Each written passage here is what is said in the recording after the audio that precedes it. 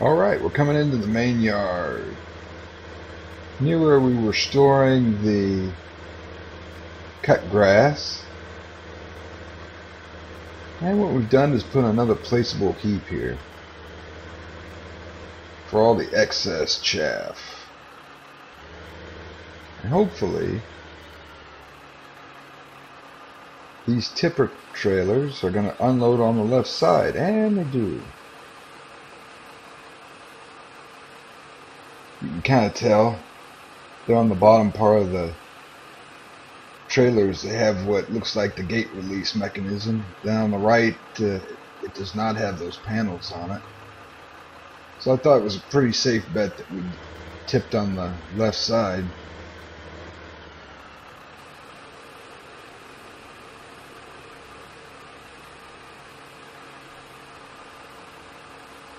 Well, at least we'll have plenty of material to silage with.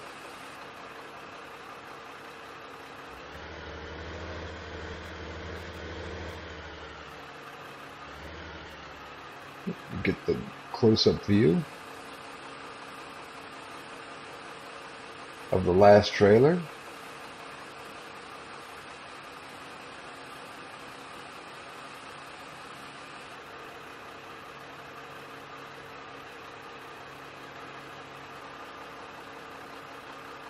Okay, we'll finish that up. Come back. Alright, last load with the grain train. We got about a trailer and a half out of there. We're going to try, since these trailers are side tippers, to hit that trigger point on the storage there. Now that we got the AgriLiner trailer out of the way, we can give this a try. I believe the trigger point for unloading might be a few feet past the end of the shelter there. And it is. They'll let us unload. Whether it puts it in that shed or not, it's a different question, I guess.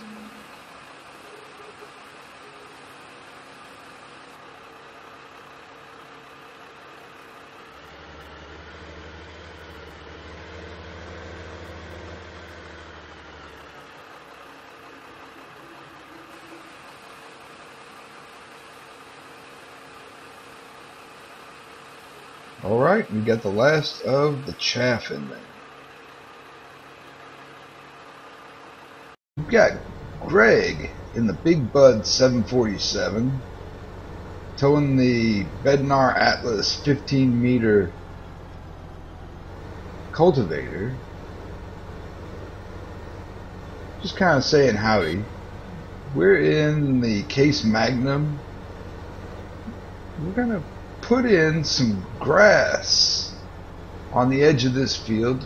Fix the little problem we had when we were harvesting, hopefully. But I thought we might get a little bit of chase footage here of Greg doing the cultivating. Seems to be a pretty good rig. He's getting it done pretty fast and not having any problems with the hilly parts either. But we won't bother him too much. We'll go over here and do the job we came to do.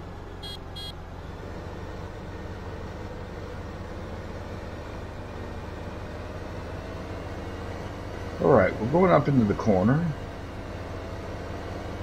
here. And if you remember from a couple of videos back, I had to actually go outside the fence to unload the harvester into the chaser wagon on this first row. Same thing happened the other side of the field. We're going to put a good little grass strip here. Hopefully we'll avoid doing that the next time.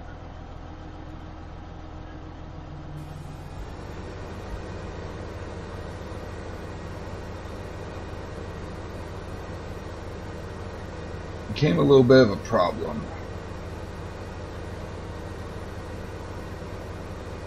Especially if you were in a field where you had neighbors on the other side, they may not let you go in their field to unload your combine. You have to jockey it around to get it unloaded. I thought this might be a problem, but I wasn't sure. Well, now we are, so we're going to come back and put this grass.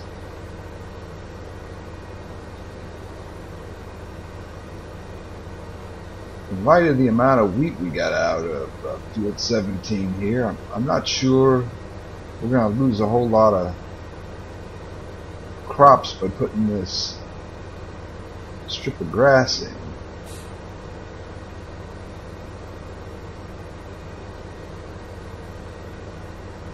And Greg's already passed us over there.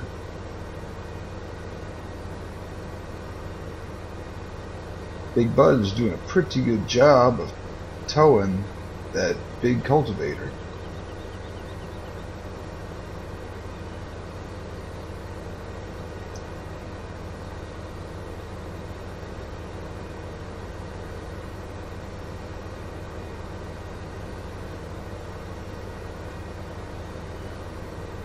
Let's see if he falls asleep there on the end or he makes the turn.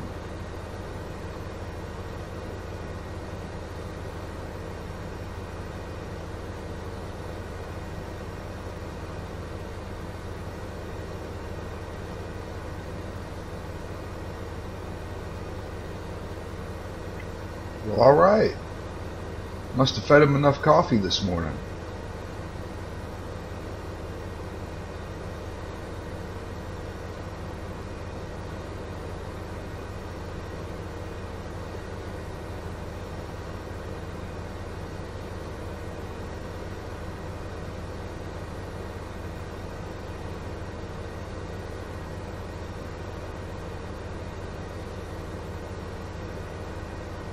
Okay, close to the end.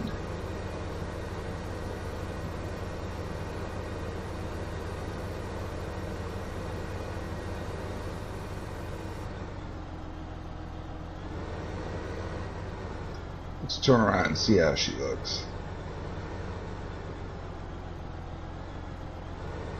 Pretty good. Now that we don't have to tow this cedar around, we can get some speed up and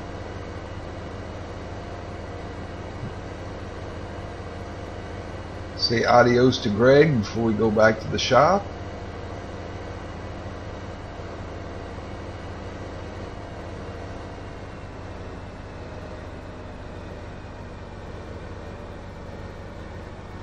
Yeah, it looks pretty good.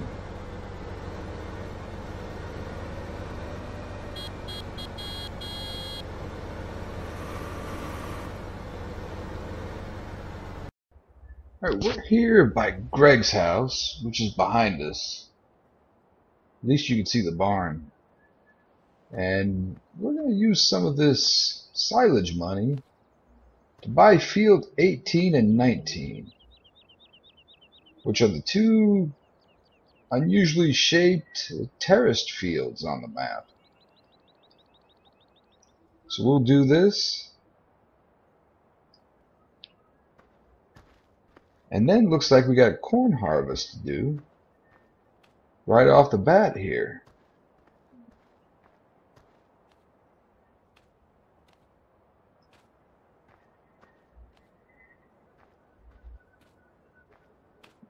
Let's see what 19 is going to cost us. These fields seem a little bit expensive. Yeah. All right. Guess we'll go borrow some coffee from Greg and get back to work. Down at the main farm, you can see that our silage bunker is completely empty. So we're going to do a little bit of work here in the afternoon.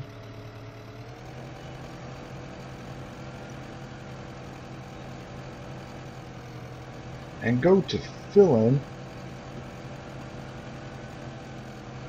the silage bunker with some of this chaff we just collected out of the wheat field. Alright.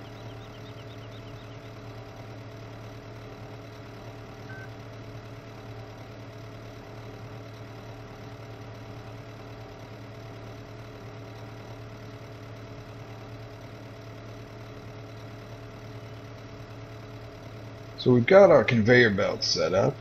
Just go get something with a trailer to fill up. Okay, besides being a forage wagon, our silospace is actually a pretty good general use trailer. If I can get it lined up here, we're going to take one trailer load out of this storage point and then go over to our placeable heap and take the rest of this bunker load out of that.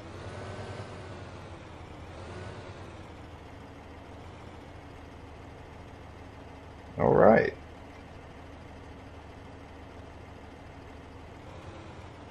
We'll get a quick view of it filling from this direction. A little bit interesting.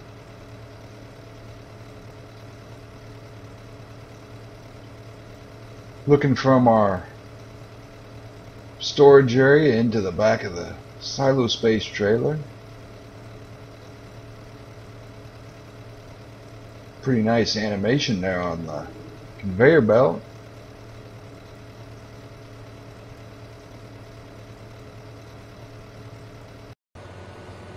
Right, full up of chaff. And we'll go into the bunker and dump.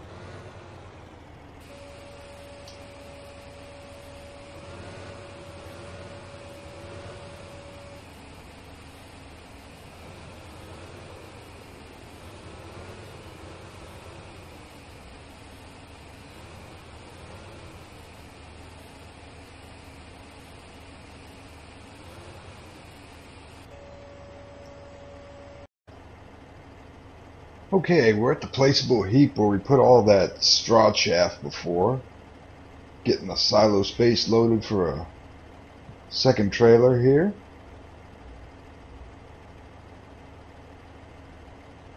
Loading up nicely.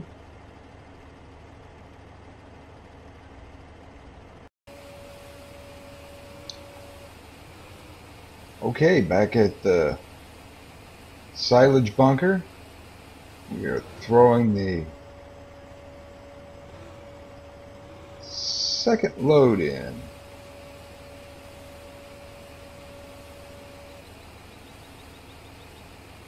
It's about time to do a little bit of compacting too.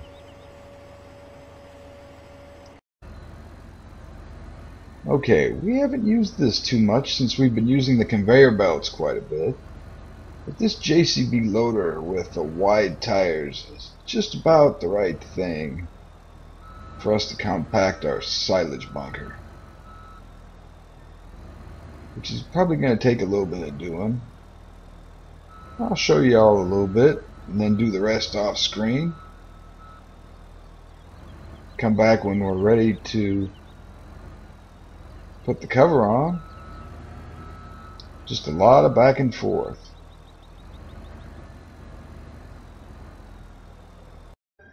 Okay, we've got 100% in the silage bunker.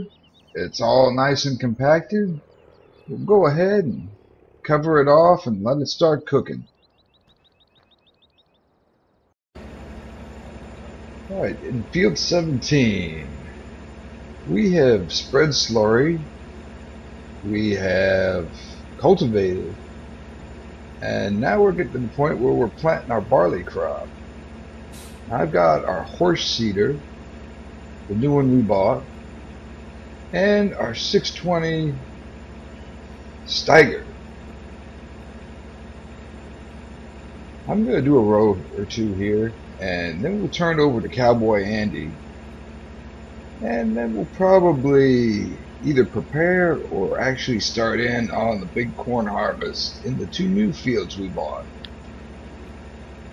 We'll see how it goes. We may not have enough time in this video to actually start harvesting. But this seems to be pulling the Horsch cedar pretty nicely. I'm not getting a lot of lag when I'm going uphill. It's not slowing it down at all. So yeah, pretty good mod, the 620 Steiger. I am liking the Horsch cedar a little bit better than the large standard game cedars. They seem to be a little unwieldy to my thinking. But yeah, we'll finish up this row and get Cowboy Andy working on this.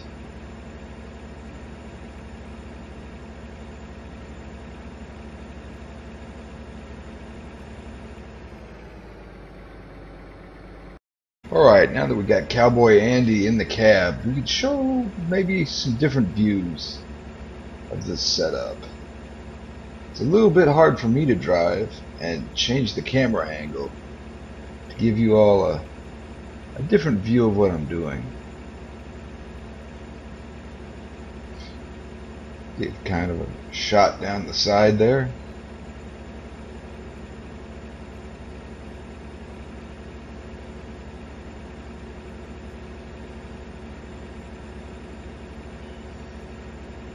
That's a nice exhaust animation there.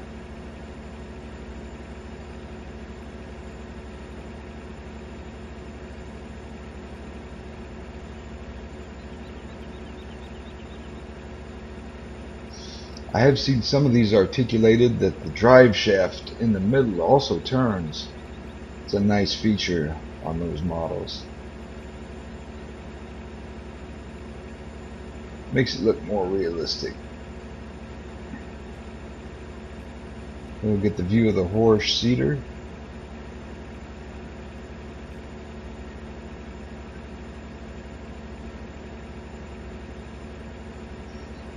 Let's see if Cowboy Andy can make this turn here.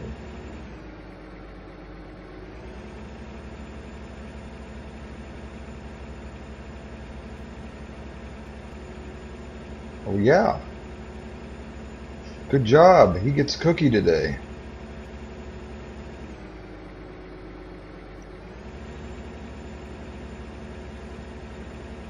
Maybe see if we can do a little bit of in-cab. Not the best view in-cab on this model.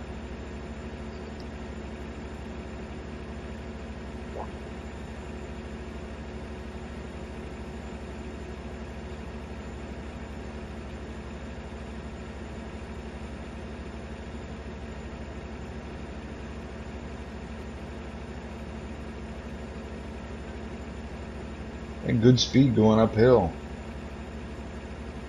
Definitely better than the smaller Steiger we started out with a few episodes back.